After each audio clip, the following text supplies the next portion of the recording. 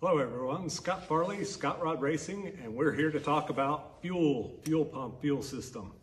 So we've got a big fuel line, and when I say big, I mean it's a big fuel line. This is one of our connectors that connects the piece of pipe.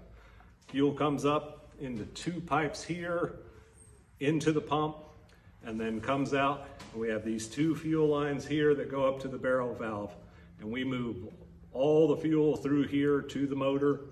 Some of it's returned. There's a couple of valves that you can't see in the camera that are fuel returns that we use for the first part of the run, but then when we lay the clutch to it, we lay the fuel to it, and we are moving over 100 gallons a minute through this motor and going fast. That way, we go fast that way.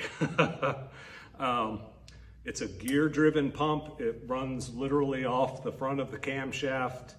And the internal gears, if you guys are familiar with an oil pump on your small block Chevy, the gears are just like that.